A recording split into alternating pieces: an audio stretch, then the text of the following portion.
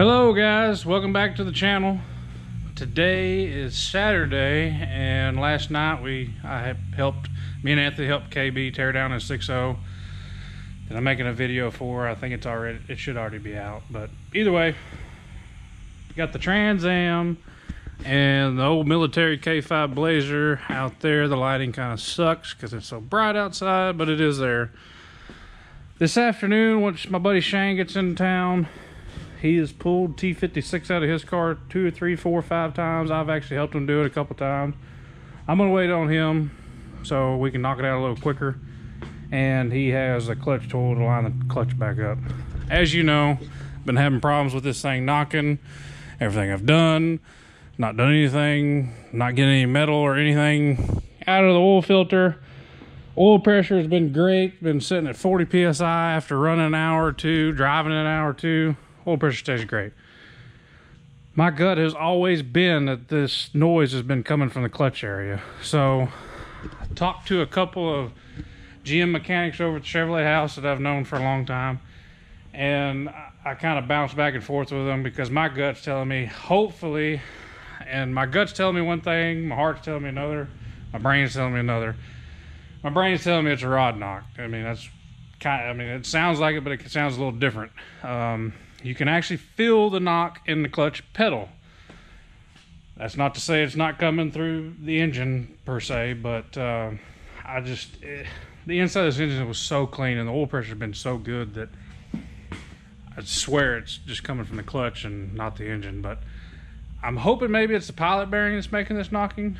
Maybe the throw out. I'm kind of not thinking the throw out, but we're going to check that anyways. We're going to check that out this afternoon. Everybody gotta have a shop dog, right? This is Jessie, Blue Heeler. She is, right now, she's 7 weeks old today, I think. She's not my doggy, but she follows me around a lot. That's my boss's dog. Isn't that right? Huh? Alright, go poop. Don't poop on me.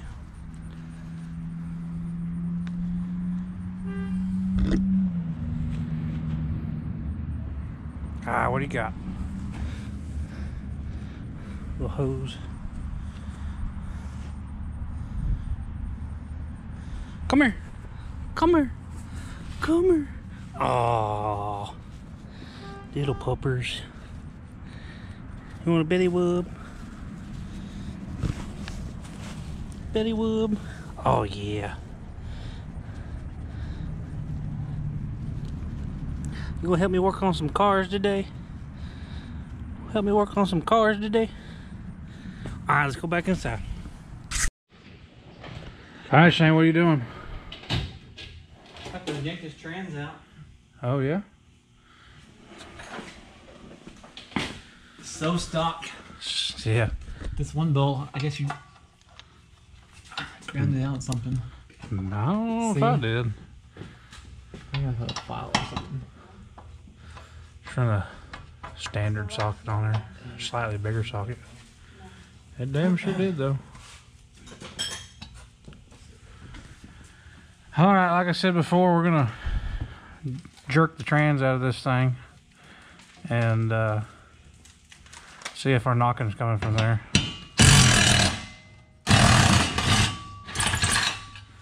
Tech tip on this torque arm: just take the bolts out right there and just let it hit the floor. It's the easiest way to do that. Now granted, we have a lift, but we've also done this on the floor. That tech tip. What? Don't sock it down and get the bolt out. But yeah, we're hopefully just gonna take this Y pipe off without taking that off. Pull the trans back, start it up, see if it's knocking still or not. Also, I went with the 50 oil, as y'all saw before, and all those additives I put in there, and this thing didn't have a single leak in it until I put all these additives in there. Lo and behold, it is leaking. So, you know, 200,000 miles, it's not used to anything but Mobil 1. Change it, and of course you have problems. So.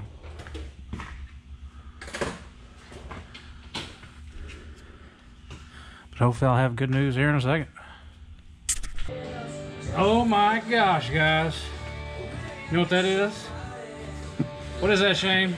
That is a pilot bearing. God, I wish we would record this when we pulled it out. We pulled it out and that thing was just hanging Sitting right there. So, good and bad news. I mean, Shaft is not bad. I don't think. Terrible bad.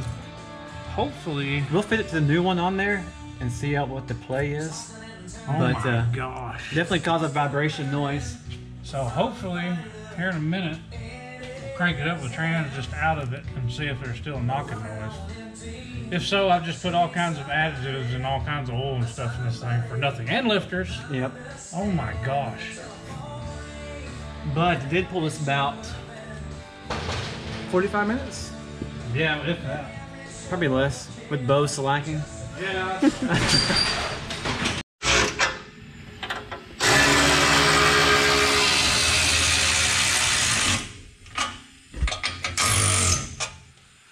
Alright, good news, bad news. As you can see, she has 200,000 miles on her. But it's not as bad as I expected. And you can see there's no bearing here, because it is on the end of the shaft of the transmission. It just fell off, and there's dust. See all this dust right here? Did y'all see that? Oh That's my gosh. bearing right there. Yeah.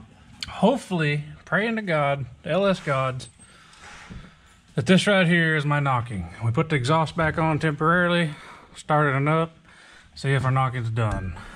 Which sucks because that means I'll just have to spend more money buying a clutch and all that good stuff. So it's good news, bad news. This is the new bearing on there, and it doesn't have too much play. The shaft itself it does have play in it. I mean, I ain't gonna lie, but it ain't terrible. So we're about to start her up and see what happens. All right, we betting wagers? Anyone? Anybody betting wagers? Is it gonna knock? Is it not gonna knock? It's not going to, man. No. It'll be my birthday present if it don't. We'll see. Be quiet. Moment of truth. Do the honors, Shane.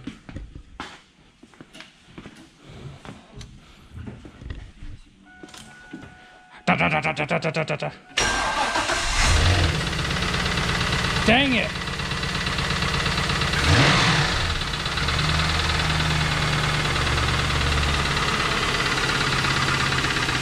Sad face.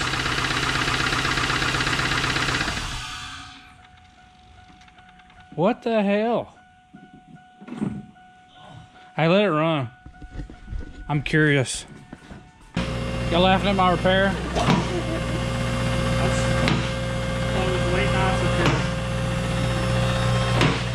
They're making fun of my repair. My drain broke, so I had to put some glue on it. So, said it was some late nights up here. Yeah, that's fine.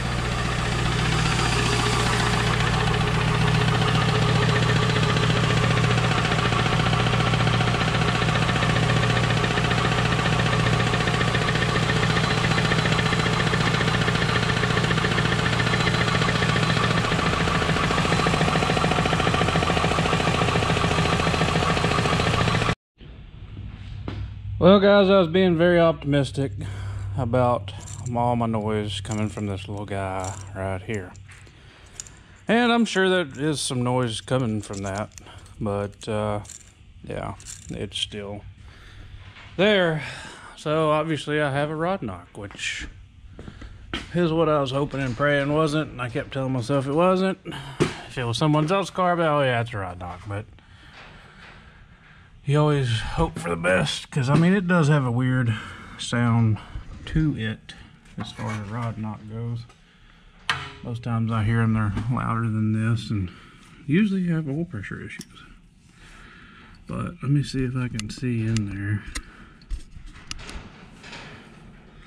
If you can see, that guy right there is number 8, and I always expected if it was actual rod knock that would be number 8, and lo and behold, that rod right there. It's hard to show you by myself, but if you turn it over and get the piston to where it's going in the downward position, then take a screwdriver and pry up on the rod, it moves a lot more than it should. So, number 8.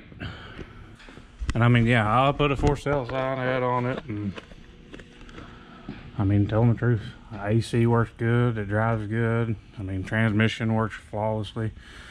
Obviously, the clutch has seen better days, but 200,000 miles, she ain't terrible for per se.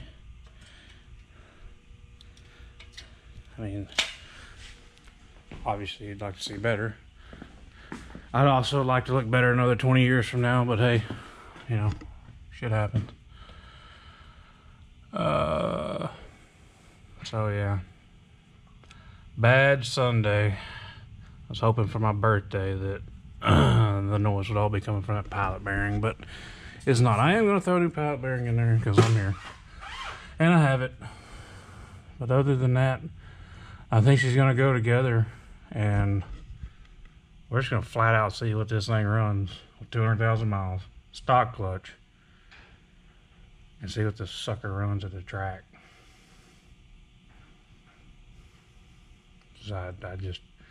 I've pulled many of these engines out of F-bodies, and it's not the hardest. I just don't have time. I just don't have time, and I don't have the space right now. I'm in the middle of building a house.